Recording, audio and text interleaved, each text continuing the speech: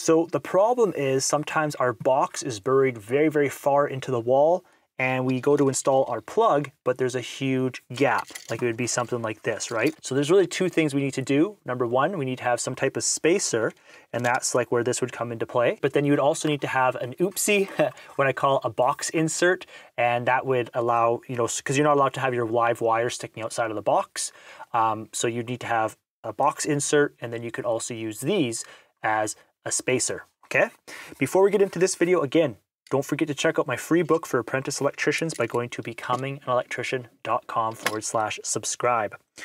Okay, so I'll first share how to make these, and I want to give a huge shout out to Rob. All right, he was someone I learned this from. He was probably like the master finisher that, you know, when I was on job sites, he was super good at finishing, knew all the little tricks, and I always liked learning, so I'd always ask questions and I'd watch. Okay, so this is what it looks like, and you want to use 14 gauge wire. Bigger gauge wire doesn't twist as well, and this is the trick. So you just want to take a piece of wire. You want to make sure that you are using a drill, not an impact, and the reason is because you can see it has these little holes in there. All you do is you simply watch this. Slides right in there like that, and then what you do is you just pull the trigger. Okay, so this is it. I'm going to make it right now. Okay, and so when I'm doing this, I'm just trying to line it up at the very bottom.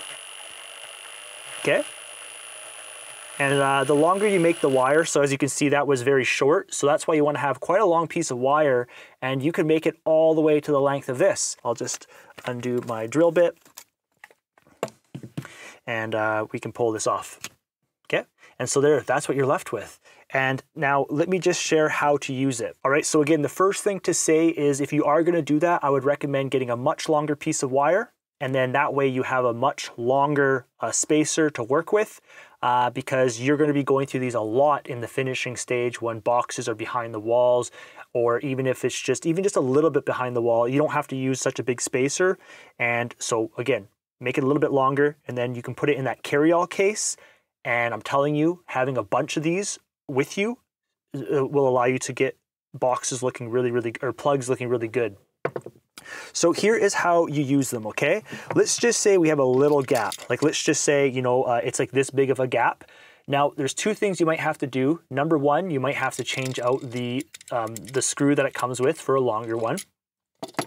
And then what you do is, in this case, let's say it was just this long. So what I would do is you kind of measure, right? You put like the plug there and you're just kind of like, okay, I need it this long, let's just say. So you kind of put like your thumb there. I usually found that you want to go about 1 or 2 bigger than what you think, because you can always screw it down a little harder and it will squish in and it'll give a really tight hold. So all you do is you simply just do this. I always like my side cutters for this. I'll hold these.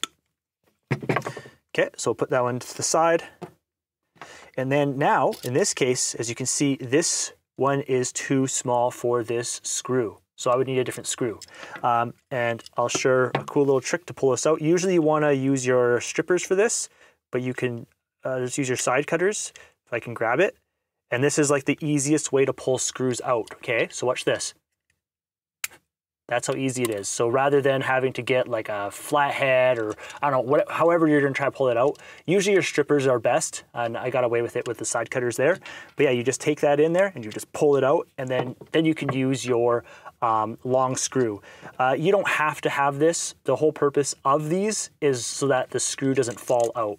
And sometimes they have like little like metal strips in there to help the screw stay in there. Those are sometimes pretty useful. But again, that's just so that the screw doesn't fall out. Let's just use this bottom one now as an example. So let's just see, is this one long enough? Nope. Okay, so again, same thing. All I would do here is just take the side cutters. It's easier on the hands. I'm not cutting. I'm just very, very gentle so I can untwist this, because when the wire is so small, it's very hard on your fingers and your hands. And let's just say we just need a little spacer, just like this, okay? Just like this, that's all we need. You can see we can put it over that. There you go, there's a spacer. And then if we wanted to screw the box in, it will just give us a little bit of space, all right? And sorry, I don't have a box insert on me at the moment to share with you, but you would put a box insert if it's too much of a gap.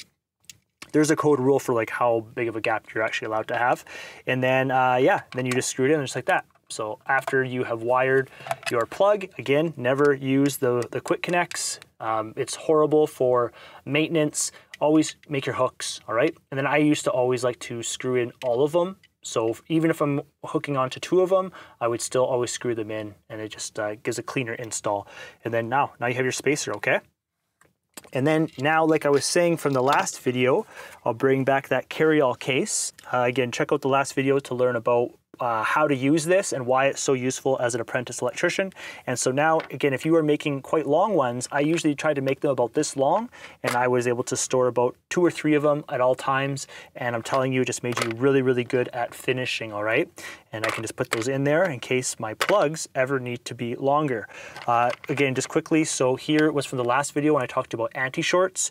I would make sure to throw in these L16s. These are just single connectors. I'd make sure to have at least 2 or 3 of those at all times, many times even at one double, just in case you ever need it. Again, you always want to think about weight.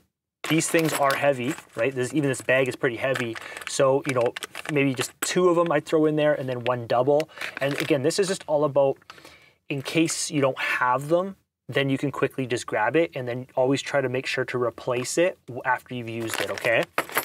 And then same with these, we call them 4040s usually on a job site, or 4004s. Usually people call them 4040s though. And again, I just make sure to, and these are really light, right? So in other words, like I would make sure to stock up on these because these are really useful to have if you are doing a lot of residential or if you're in a condo or stuff like that, okay? All right, so that is this video about how to create a spacer. Again, shout out to Rob, the master finisher. He was really good at what he did. And then that's it. So if you guys have any questions, again, make sure to leave a comment below, or you guys can subscribe to get my free book by going to becominganelectrician.com/subscribe. Thanks for checking out the video, and I'll talk to you in the next one.